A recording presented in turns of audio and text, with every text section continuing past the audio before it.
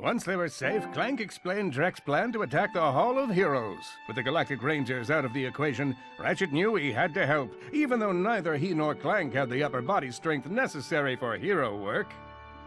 I can totally help. Oh, I could not ask a civilian to get involved in something so dangerous. No, I'm not just a civilian. The Rangers are actually my, friends. Why do you think I have so many pictures of them?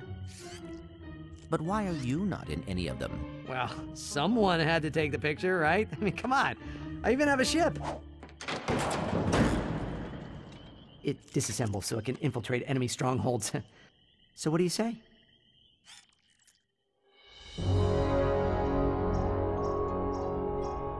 That's strange. I'm picking up something from Nivalis. It appears to be some sort of distress signal, but it is being jammed using a Blargian signal dampener.